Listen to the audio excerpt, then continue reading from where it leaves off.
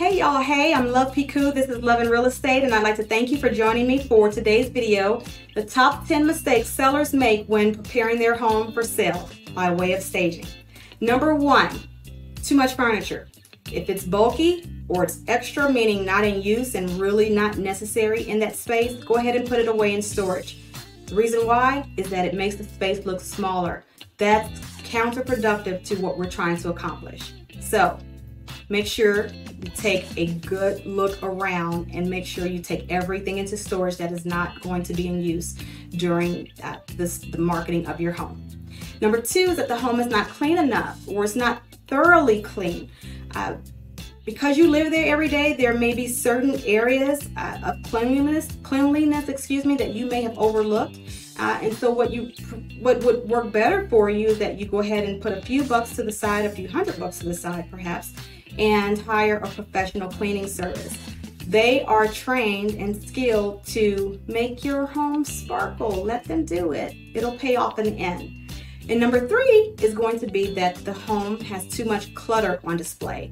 Plain and simply, the buyers are there to view your home and not your personal effects or items. So please go ahead and again pack everything away that will not be in use. And you're going to hear me say that continuously, and there's a reason why. Obviously you need to pack it away if it's not going to be in use. It's not necessary. Number 4 is going to be dark paint colors.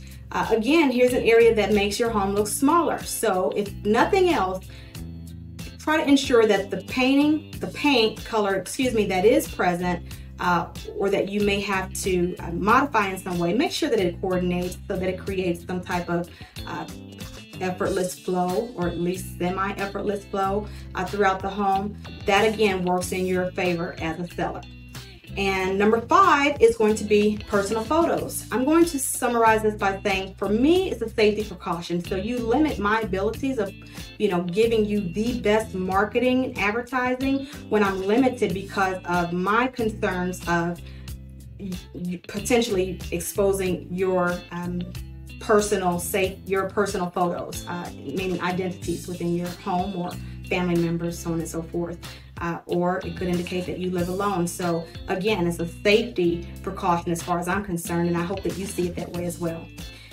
The next is going to be that there's not enough light.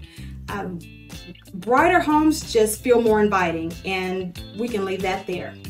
Number 7 is going to be that there's household smells. This is a huge one for me.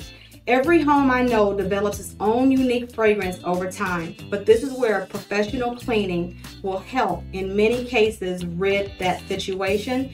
And if not, I've had situations where sellers have had to, add a fresh coat of paint in not only one room, but, several. But the ideal way to hopefully avoid that is to start with a professional cleaning, which we spoke about in the second tip, where we talked about the home not being thoroughly clean. That is probably a must-have in my opinion, even for myself.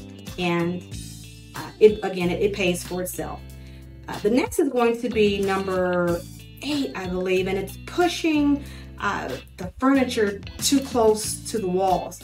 Again, this is another situation where it creates the illusion of it being a smaller space. So in order to turn that around, it's simply recommended that you pull furnishings at least a few inches away from the walls, if at all possible, to create a larger space. As odd as it may sound, it is a fact.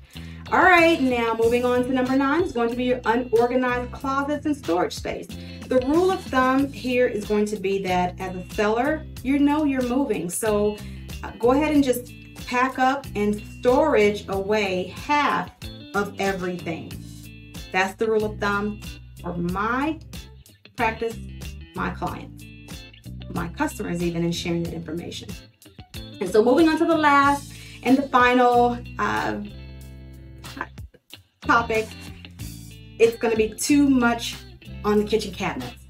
And I've had this back and forth with what's too much. Let me just say this: clear off everything, because less is more. Plain and simple. We can probably sell your home much faster when there's less there. All right, I hope these tips were helpful to you. I hope they benefit you, and if you have any questions or you need more tips, I hope that you will not only like, make sure you comment, subscribe, follow, share, contact me. Let me know how I can help you. Let me know if you need a second set of eyes to come over. Let me know if you need to do this virtually.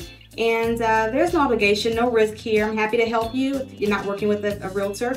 And I thank you for joining me again. I'm Love Picou. This has been Love in Real Estate, top 10 seller mistakes made during the preparation of placing a home on the market, staging it for sale. Thank you again. I'll see you in the next video.